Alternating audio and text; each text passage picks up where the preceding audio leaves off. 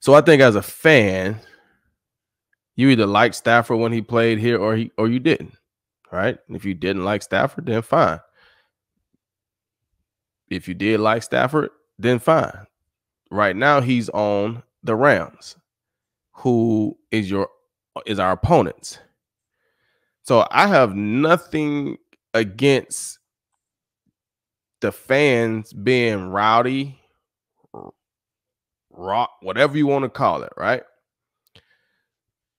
But if we didn't boo Nick Mullins on Sunday when the game started, why are we booing Matt Stafford? If the crowd just get really loud because we're excited and it's just crowd noise, that's normal football stuff. But why are we booing? I think people boo because you left on bad terms. You've said things about the organization that we quite frankly don't like right now, Matthew Stafford. You know what I'm saying?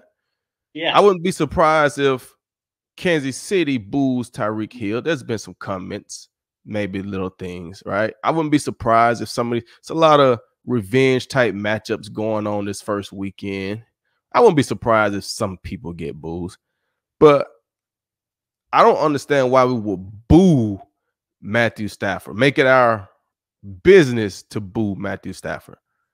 Let's just be fans and cheer for our team because we've all seen what Matthew Stafford can do.